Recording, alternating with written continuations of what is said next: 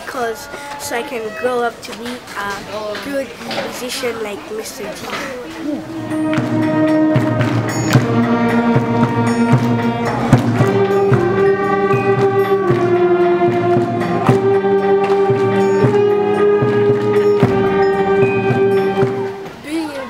Best thing because you get to learn how to play an instrument, and it takes a lot of responsibility to learn notes and keep your stuff and a lot of stuff. And I've been working so hard to learn the clarinet, and it's really hard for breathing and lasting a long